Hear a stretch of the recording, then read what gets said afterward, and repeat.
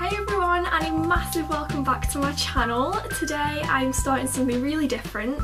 Well, I have actually mentioned this in my channel updates video, so if of course you haven't seen that yet, then I really recommend that you go and check that out. I am doing my first video of Ask RosieBunneh, and I'm really excited because I'm going to be focusing on a question that I get asked all the time, and that is, why is neutering and spaying your rabbits so important? Now, just before I get started, just in case you're wondering what this Ask RosieBunneh thing actually is, then I will leave you a link to my channel updates video in the description box below, so you can go and check that out just to have a little bit more information. But of course, if you have already seen it, then I'm sure you'll know what all of this is. So neutering and spaying is of course really, really important. I just can't stress that enough. There is actually several different reasons for this, and I'm going to tell you those reasons and just go into a little bit more detail on what actually happens during neutering, costs, and just different things like that, just to answer some more of your questions. And of course, if you still have questions that have been left unanswered, then just leave them below in the comment section and I will try and answer them as best as I can.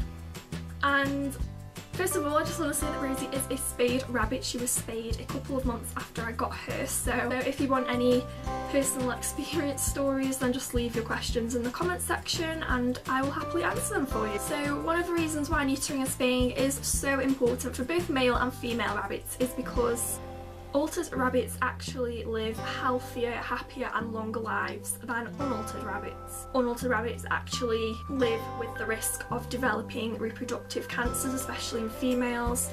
This goes for exactly the same for male rabbits as well. They tend to live longer when they're neutered. And of course, he won't be tempted to fight or show aggressive behaviour towards other animals, including rabbits as well. They are often a lot more calmer, a lot more loving and much easier to bond. Plus, if you are bonding a female and a male rabbit together, you won't run the risk of having little baby rabbits. Obnoxious behaviour is often eliminated when rabbits are neutered and spayed. So overall, behaviour does often improve when rabbits are neutered and spayed, which is really important, not for just yourself, but also for the rabbits that they're living around as well, to prevent things like fighting, mating, aggressive behaviour, spraying. Training becomes much more easier. Altered rabbits can have a friend to play with. Bonding becomes much more easier.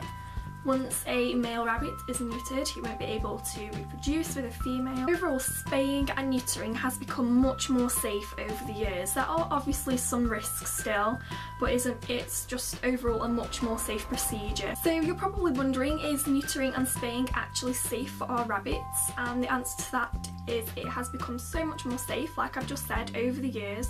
There is obviously still some risks. There are some things that can often go wrong, but this is a very small percentage, so I just don't really think you've got much to worry about. Obviously, of course, we're obviously going to worry about our bunnies if they're having surgery. It's always a worrying time, and I know that from personal experience, but it's just much more safe now.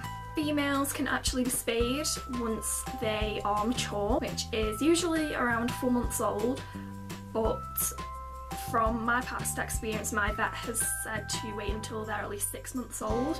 I mean, all vets are different, but I think 6 months is what vets recommend.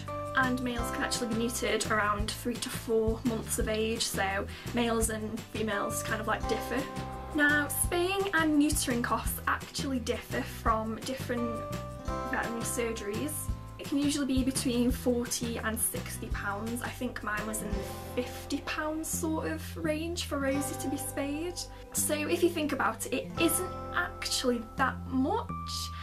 But of course, just putting money aside for things like vaccinations, neutering and spaying costs is just something that I'd always recommend. I myself still have a box of Rosie money that I've put together over the years just in case anything happens to go wrong.